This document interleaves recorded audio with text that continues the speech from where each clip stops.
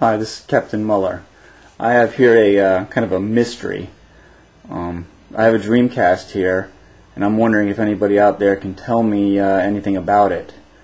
I got a hold of this probably 6 years ago. I put the smoked shell on it, so I don't have the original case on it, so I don't have a date that it was manufactured or a serial number, but it's got some curious features, such as the heatsink radiator type deal here, all metal, along with the fan. Controller ports and the power board are also configured, differently than on later models. It also seems to run a lot quieter on games like Soul Calibur and the such. If anybody who's played Soul Calibur on the Dreamcast knows that the Dreamcast makes a lot of noise crunching it. This one's actually very quiet compared to the others.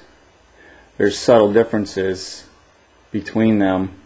Other than that, things as the battery here. This is a later model, but it's also got an unusual battery. It's a lot larger than the other ones that I've seen. Everything else is basically the same.